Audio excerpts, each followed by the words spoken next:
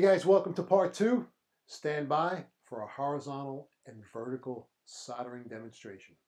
Alright guys, real quickly before we jump over to the vise to do the demonstration, one more step which is often missed and should not be missed. You have to ream the inside of your tubing. You must, after you cut a piece of copper with a tubing cutter, it looks like this. And you can see there's burrs inside or rough spots inside, and actually the diameter, gets to be minimally a little less because you're actually squeezing the cutting wheel actually squeezes some of that copper. So you have to go in with your reamer, and what you have to do is to get it to look like the piece in my right hand here. I don't know if you can see the difference, but there's a marked difference in the two pieces of copper. So remember, after you cut, you have to ream, and I do that through use of the built-in reamer on my number 10 cutter here. And quickly I'll bring this up for you to take a look at. But there is my number 10 cutter, and this reamer just very simply pops in like that. So you gotta ream your tubing, guys. Don't miss this step. It's often missed, and a lot of guys will say they don't do it. Don't miss it. You want your copper tubing to be nice and smooth, so when that water is rushing through the pipe, we don't want any restrictions. Okay, let's get over to the bench. Okay, here we are at the bench, and I have my 1/2 inch copper set up in my vise, and I'm going to walk you through the process. As I showed you in the previous clip, we're going to have to clean everything, so I am cleaning the fitting with the brush out of frame because I don't have a lot of room here. So I will clean the inside of my fitting, and you can probably hear that, and that's cool. And then I will bring the fitting up to show you that I, in fact, have buffed that out very nicely. Nice and clean, nice and shiny. Next thing we're going to do, I'm going to get my Scotch-Brite pad. We're going to buff up this piece of copper. We want to get all that oxidation off of it. Very important. Got to shine that up, buff it up. Next step in the process, we're going to grab our flux, and we will put our flux on our copper tube, as well as inside of our copper fitting. Both sides, guys. Do both sides. All right, now we're going to slip this on here, and we are going to proceed to do this joint. So bear with me while I strike up my Mapp gas and behold a solder joint.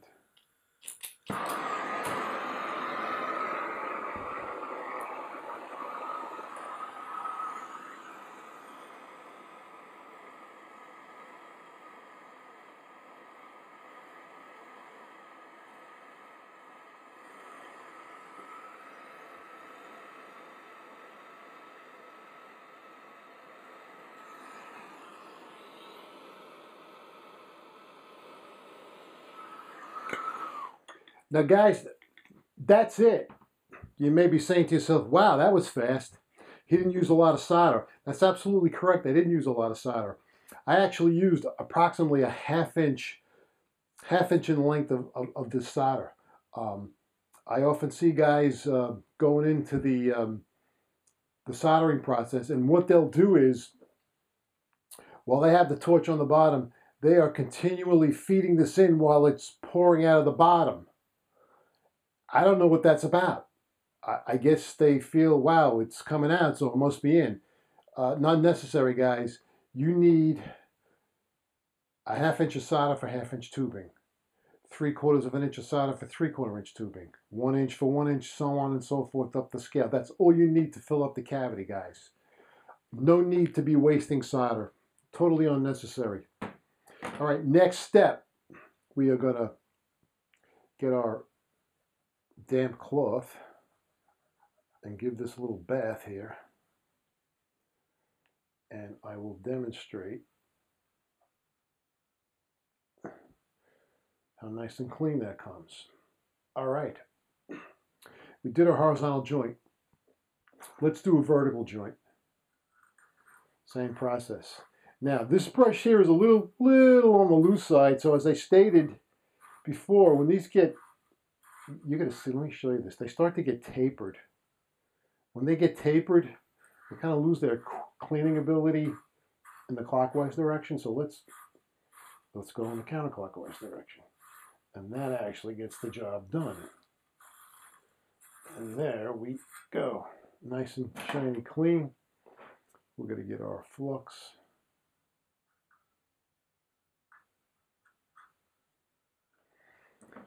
I will get a small piece of copper here.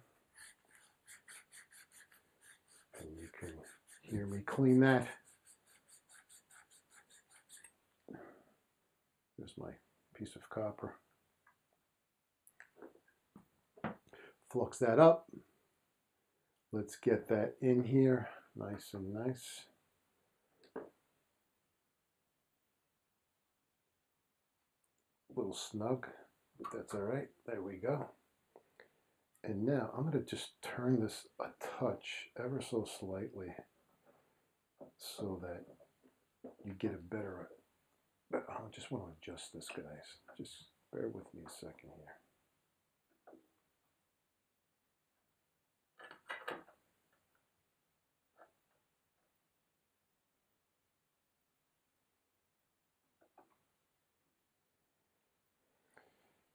Okay, and we will proceed. Now, what I will tell you is this. I was taught to go from one side to the opposite side with the flame. And I'll tell you that with large diameter pipe, you're going to have to do that. But because I'm using Mapp gas, and I'm using my Turbo Torch tip, and this is only 1/2-inch tubing, this is going to fill up nicely and pretty quick.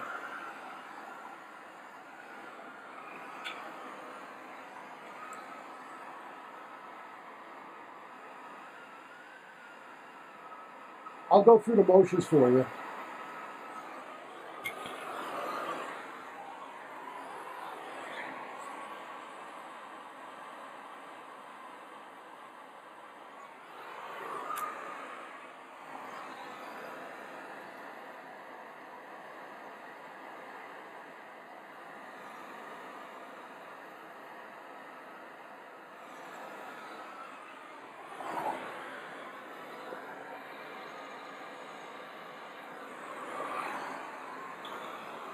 And that, my friends, is a beautiful thing, as we say.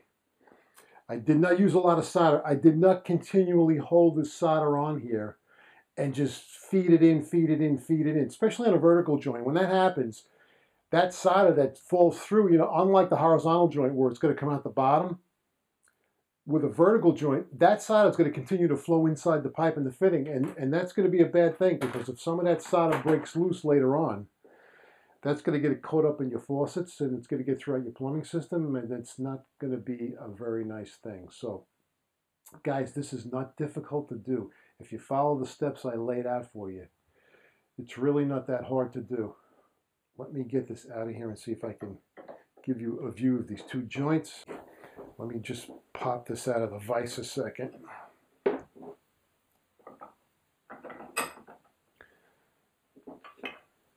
And there we are. Guys, this is not difficult to do. If you follow my instructions step by step, I mean, you're not going to be able to miss. It's relatively simple. And again, if you have questions about anything you've seen on this video or any of the videos I've done, info@bobsplumbingvideos.com. That's info@bobsplumbingvideos.com. I am there to answer questions for you. We got that back in. And I look forward to seeing you guys in the next video. Listen, thanks again for coming by. And as I always say, happy plumbing, guys.